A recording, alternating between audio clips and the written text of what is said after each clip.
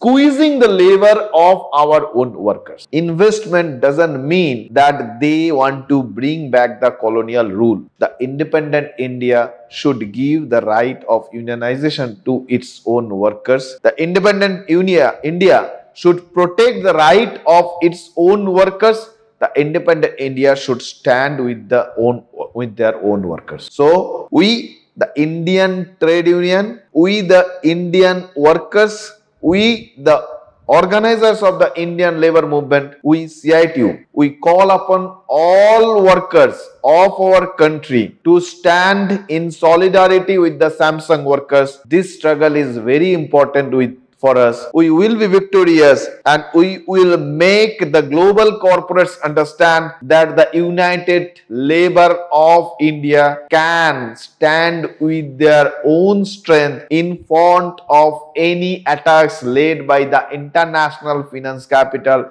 and the global corporates. We believe the governments in state and at center will not protect Samsung by sacrificing their own people. With this belief, we appeal to the people of Tamil Nadu, we appeal to the people of India to stand in solidarity with the striking Samsung workers.